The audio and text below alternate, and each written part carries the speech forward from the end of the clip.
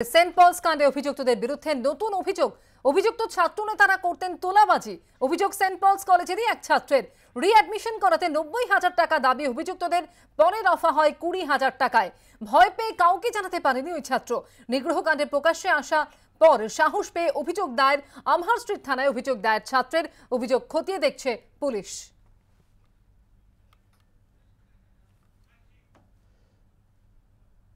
আমি এক কলেজ ছাত্রের সঙ্গে কথা বলে নেব রিঅ্যাডমিশনের জন্য সেন্ট পলস কলেজের অর্ণব বলে যে ইতিমধ্যে গ্রেফতার হয়েছে, সে কিন্তু এই ছাত্রের কাছ থেকে টাকা চেয়েছিল দফায় দফায়, এমনটাই অভিযোগ।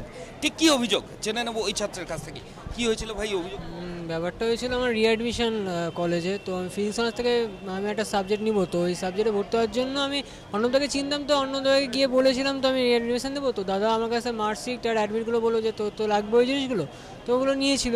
নেওয়ার পর তো দাদাকে যখন দাদা বলেছিল যে তো অ্যাডমিশন হবে না, তো তোর টাকা তো লাগবে, মিনিমাম 90,000 মতন চেয়েছিল। কত টাকা? 90,000।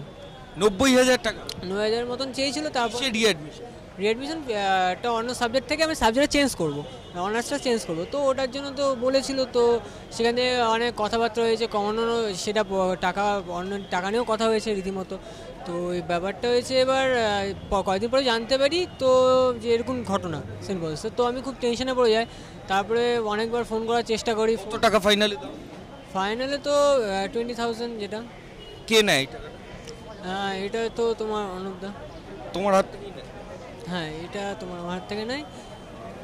আর ব্যাপারটা হচ্ছে এরপরে তো তোমার তো যাই হোক, তারপরে আমি তো জানতে পারি সেই ঘটনাটা, খুব টেনশন হয়। তো ফোন করি তো ফোন লাগে না। থানাকে আজকে? হ্যাঁ, আজকে লাগালাম। লিখিত? হ্যাঁ, লিখিতভাবে।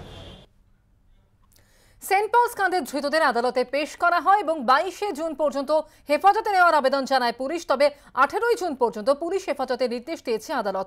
কথা বলবো এই নিয়ে সৌভিক মজুমদার প্রতিনিধি টেলিফোনে রয়েছেন আমাদের সঙ্গে। সৌভিক, 18 তারিখ পর্যন্ত পুলিশ হেফাজত হয়েছে, আজকে আদালতে ঠিক কে হলো, কি জানিয়েছেন বিচারক?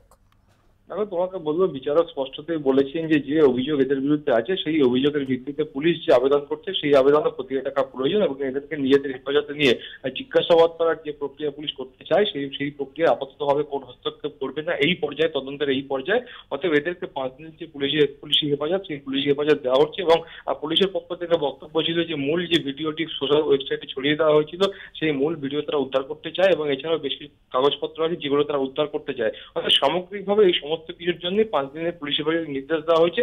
18 জুন আবার এদেরকে আদালতের সামনে পেশ করা হবে। ধন্যবাদ। নিগৃহীত ছাত্র ঠিক কি বলছেন শুনবো। 5 দিন তো শুনলাম পিসি হয়েছে, কিন্তু তারপরে ওরা যে দোষী তাদের অনেক অনুগামীরা আজকে এসেছিল এইখানে। তো তারা আমাকে এমনভাবে তাকাচ্ছে বা দৃষ্টান্তভাবে দেখছে যেন আমাকে ওরা বাইরে পেলে আমার উপর অ্যাটাক করবে। তো আমি এই দিকটা একটু আতঙ্কে আছি। আমি চাই যেন আরেকটু কঠিন শাস্তি ওরা পাক। আমি আইনের কাছে এইটুকু আবেদন জানাবো, যারা ওরা একটু শাস্তিটা বেশি করে পাক।